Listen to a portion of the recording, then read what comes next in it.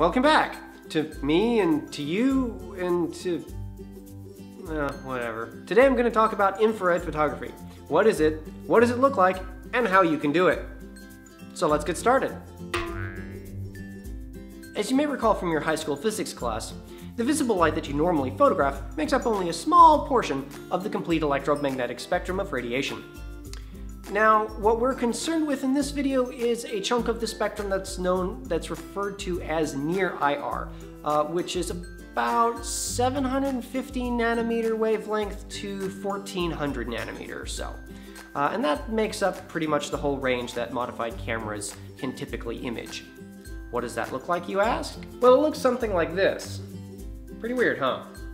Okay, so I cheated a little bit with that one. That camera actually has a 665 nanometer IR conversion filter on it, which means it's imaging a little bit of visible red light as well as near infrared, and that's why it had that really wild false color effect. There are a lot of different filter options when it comes to IR imaging, and you don't have to go for false color, but I chose that one simply because it gave me more flexibility in Photoshop when it comes to either creating false color IR or fine-tuning black and white IR images. Here are a few examples of some of my early experimenting with that particular IR conversion.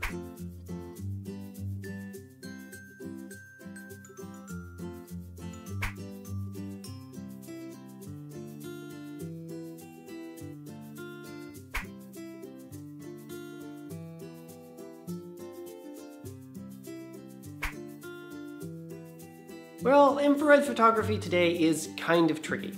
In the old days of film, you could go out and purchase infrared film and some infrared filters and just go wild. And with a lot of practice, produce amazing images. With digital, however, you really only have two options.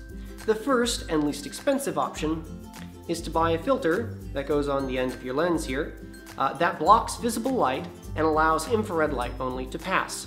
One of the old but very popular options for that would be the Hoya R72 filter, which is a 720 nanometer filter, so it passes light with wavelengths longer than 720 nanometers. The downside to this approach is that the filter stack that is integrated into most cameras' sensors blocks the vast majority of infrared. Now, these filters are not 100% effective, so you can still screw that Hoya filter onto the end and take infrared images. You just end up having to use really, really long time exposures to capture enough light to have a properly exposed image. This approach can limit you creatively because obviously there are only so many subjects you can photograph if you're dealing with really, really long time exposures. So you'll end up with a lot of motion blur if you're trying to photograph anything that's moving, like water.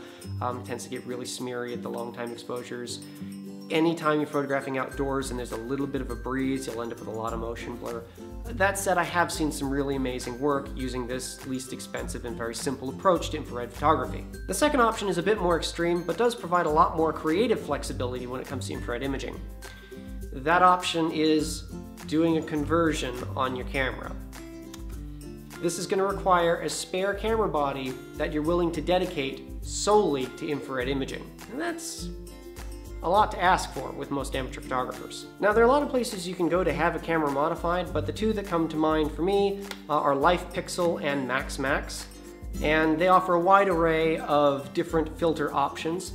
The procedure basically involves removing the infrared filter from the filter stack on your camera here and replacing it with a different filter, in this case a 665 nanometer filter. So the only light being passed to the sensor of this camera is light whose wavelength is 665 nanometers or longer. So it blocks the vast majority of all visible light, but passes a very high percentage of infrared light, which means that your exposure times come back down to about where you would expect them to be for visible light. Now, that said, don't expect your in-camera light meter or your handheld light meter to be very useful to you when you're imaging in infrared, because neither of those systems are calibrated for metering infrared light.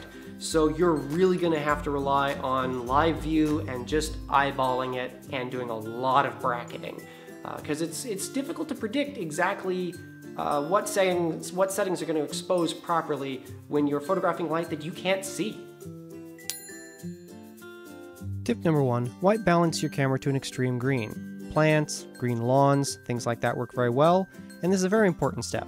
Number 2, shoot in JPEG plus RAW mode. This way you'll have both a RAW file to mess around with as well as a reference file in JPEG form. Tip number 3, use live view to focus and compose your image. This is important because your camera's viewfinder-based focusing system is not calibrated for infrared light and will, for the most part, always back focus or otherwise improperly focus your images. Tip number 4 is bracket, bracket, bracket. As you can see here, you can't really rely on your camera's built-in light meter. It's indicating we're almost a full stop under, and yet things look about right. As I adjust closer to the recommended exposure, you can see things look hugely overexposed. Again, the metering systems are not designed for metering infrared light, so you kind of have to use live view as your guide and just sort of wing it, and obviously bracket a whole lot to make sure you get what you're actually out for. Well, that's it for this video. Don't forget to check out part 2, where I talk about post-processing infrared images, working with RAW files, and all that jazz. If you have any questions or comments, feel free to leave them down below. Also, subscribe. Click anywhere to see part 2.